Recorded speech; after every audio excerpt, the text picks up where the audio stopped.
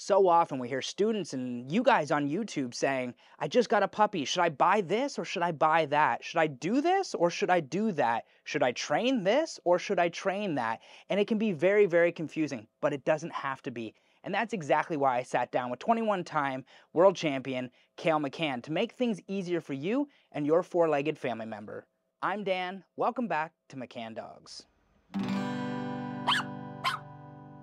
Bedding or no bedding in the crate? Initially, first time you get the puppy home, I would say no bedding to begin with, and then leading into being able to add a bed, as as long as they're not going to chew it or pee on it, Couch or no couch? like in your home, or the dog being on the couch or not. Dog being on the couch. I mean, I think you should have a couch in your home.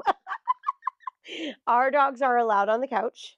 I love that I have that role. However, the possibility of being able to have couch privileges is if they will get on and off without question when we ask, like nicely. And if they don't, is there like a detention period? Then I take them by the collar and I say, get off. Collar or no collar in the house? So puppies always have a collar, always, because I need to be able to attach a line or whatever. But I will admit, as they get older and they're fully trained, I actually sometimes like to take a collar off because I don't like when the dog gets a collar line because I think they look very beautiful without a kink in their fur.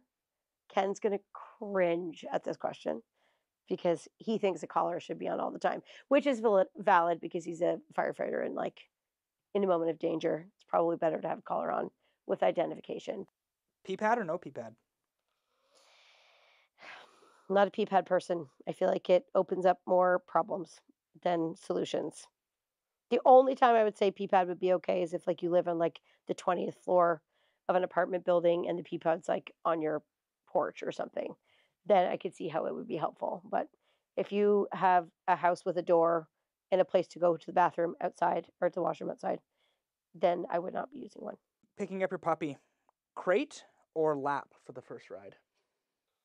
I do lap, despite maybe what you may think. I usually have a towel and I just hold on to the puppy. I think it's like a good bonding thing. Also, the puppies are usually like very overwhelmed in that moment. Um, so I will usually hold them on the way home. But I don't do it after that. After we've done that and we're in a car, the puppy will be in a crate up until the day they die in a car for safety reasons. But that very, very first ride home, I will hold them. I won't be like, it's okay, it's okay, it's okay, or anything like that. I would just hold them like a normal person, Like a normal person or a normal dog? a normal person. But although maybe normal people do the goo goo gaga thing, I'm not too sure. But like, I wouldn't do that. First night home, Yep. new food or breeder's food? First night home, probably breeder's food, and then following day, start a little mixy mix. Real bone or synthetic bone? Yeah, I don't use real bones with my personally with my own dogs. I know lots of people do, and I think it's okay. But if we're talking puppies, and my older dogs, I personally use like nylon bone or like a Benny bone or something like that. If it's a puppy, then I might use something that's a bit softer, so it's a bit more encouraging while their mouths are more sensitive. But my dogs don't get cooked bones, real bones, or anything like that, really. Um, I just feel sometimes they can be unsafe. So I stick with what I know is safe and healthy for them. Dog park or no dog park? Never a dog park unless I would be completely by myself and there was no chance of anybody else coming in. And the second somebody did come in, I would leash on, leave, even if I was there for 10 seconds. Because I am never going to put my dog in an opportunity where there could be risk, where I don't know that person or that dog, because I just would never want to put my dog in a dangerous situation. Um, and I know that there's other ways that I can socialize them that's safer and better for me and the dog. Flexi or leather leash? Leather leash. However, I do like a retractable leash for very old dogs. Like I have two dogs now that are hard of hearing, and I find the flexi like the retractable leash very helpful. Because my older dog, if I use a long line with her, she can't really move, so she gets all tangled. Um, Up until that stage, though, I would say leash because again, I'm trying to teach them not to pull on the leash. And if I'm using a retractable leash that constantly has tension, it's hard for the dogs to understand about the idea of leash pressure because the leash pressure is always there. Purebred or mixed breed? Oh, I don't feel that you can choose one or the other. Okay, I'll pick mixed breed because I can't stand people who are like pro only having a purebred. I think that's so dumb. They're missing out.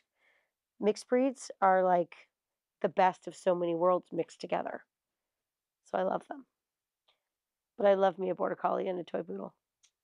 Small dog or large dog? Small dog. Large being medium large. Oh. Like anything outside of small If I had to choose one, I would say um, like like between 20 and 40 pounds would be my ideal. However, after owning Hippie Shake, I could see us owning a small dog also because they're so fun.